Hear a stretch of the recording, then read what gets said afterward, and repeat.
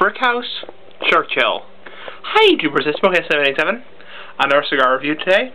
I got the cigar Washington cigar, my tobacconist, and it's a very good cigar. I love the Brick House series. I love them a lot, and let me describe it to you. It's very nice, medium to full-bodied smoke, lots of earth and pepper, maybe a little bit of a coffee taste to it. The strength is medium, so not overpowering, and nicotine-wise.